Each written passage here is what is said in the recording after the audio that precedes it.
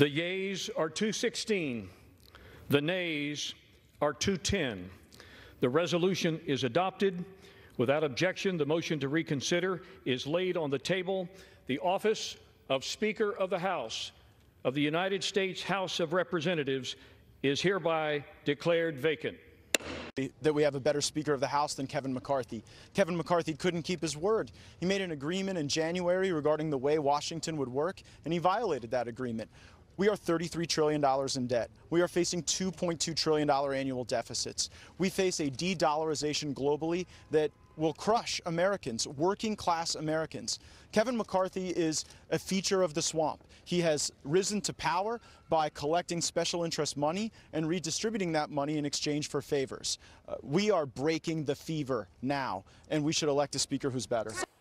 You all know Matt Gaetz. You know it was personal. It had nothing to do about spending.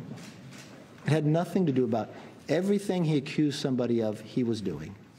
It all was about getting attention from you. That's not becoming of a member of Congress. And regardless of what you think, I've seen the text. It was all about his ethics. But that's all right.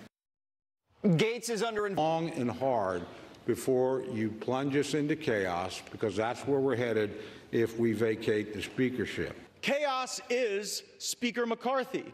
Chaos is somebody who we cannot trust with their word. Kevin McCarthy is a champion for the American dream, and he's proved it as our speaker. We need a speaker who will fight for something, anything, besides just staying or becoming speaker. Under Speaker McCarthy's leadership, our House Republican majority has actually defied all odds and overperformed expectations again and again and again. If this House of Representatives has exceeded all expectations, then we definitely need higher expectations.